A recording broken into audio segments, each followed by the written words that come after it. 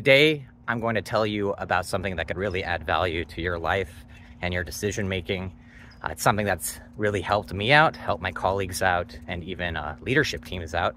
It's this concept of what do you do when you are panicking? So let's say there's a problem in front of you, you really don't know how to solve it, it seems insurmountable, and there's a lot of different ways to go.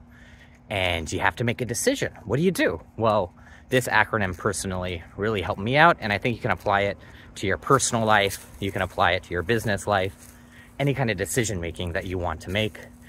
This really helps. So the concept is panic.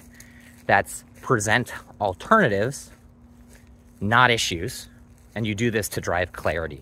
So the P is present and the A is alternatives. So what I mean by that is when you have a big problem, stop and try to come up with 3 potential avenues for that problem. So I like to view that as different views. You can say view A, view B, view C. But what you do there is you're trying to come up with extreme different outcomes or ways to solve the problem. So an example of this would be, okay, I need to decide if I want to buy a house. Well, view A is you buy a house. View B is you rent a house. And view C might be you move to a very different neighborhood in order to afford that house. That's in your personal life. If you're in business, you could think of, well, I need to decide if I want to expand to this specific area. View A could be, I expand aggressively. View B, I expand moderately. And then view C, I like to think of something completely different. What if you expanded to a completely different area? And then what you're really trying to do there is you're looking at alternatives, not issues. That's the NI in panic.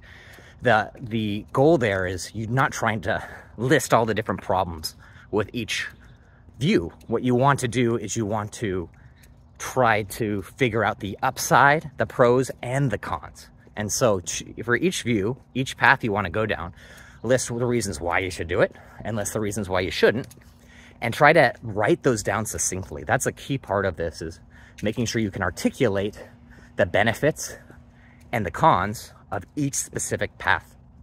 So for example, if you're saying, I want to buy a home and I want to explore it in my neighborhood. Well, your pros could be, hey, I can live there for a long time. I can grow my family there. I can redesign the house. The home might appreciate over time. The cons are you can't move. What if you get a new job? What if mortgage payments are just way too high, like with interest rates right now? And then when you go to renting, you kind of can look at the different view, and then moving, you have the commute, right? But you can lay that all out.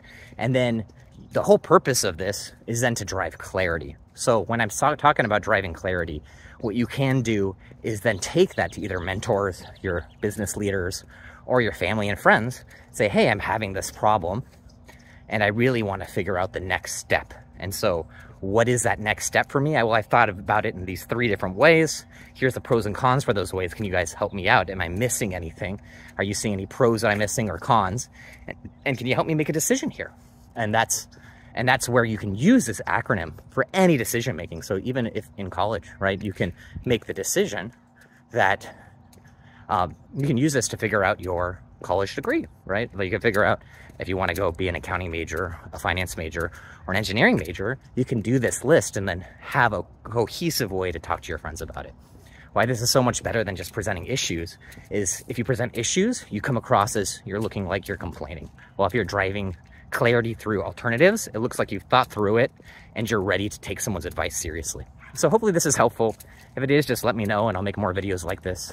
We've got lots of little pockets of insights that I think would be really helpful to you all. And it helps me in my personal life, it helps me in my business life, and it helps me in my financial life. And I just want to help you out too. So I appreciate it. Have a good day. Bye-bye.